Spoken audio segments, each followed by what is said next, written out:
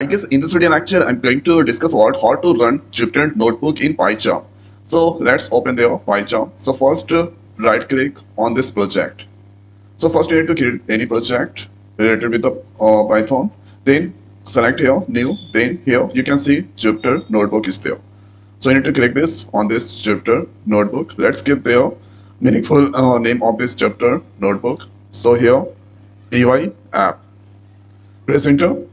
So here you can see this UI app that's come there, and this place you can give any code. So I already have the code related with the uh, Python. So this is the code here to add to number, paste inside there. Now after that, here you can see this run cell and debug cell option is there and run all.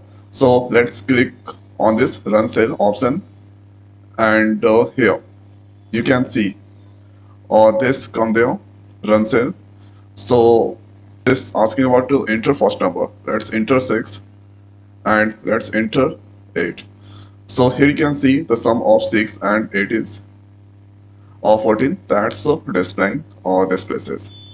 Now the next is here, or let's use this code, pandas code.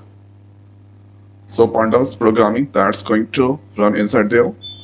So here you can see pandas, there is the problem, install missing driver. Let's install this driver, or this tools package we need to install. Here you can see installing packages. So for this one, net must be connected. Then after you can run the pandas program inside the Jupyter Notebook.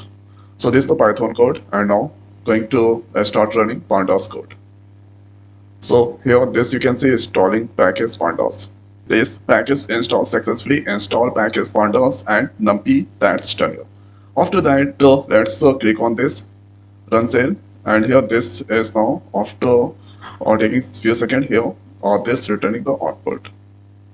Okay, so this is how we can run pandas program inside the PyCharm, and this is how we can run Jupyter Notebook inside the PyCharm.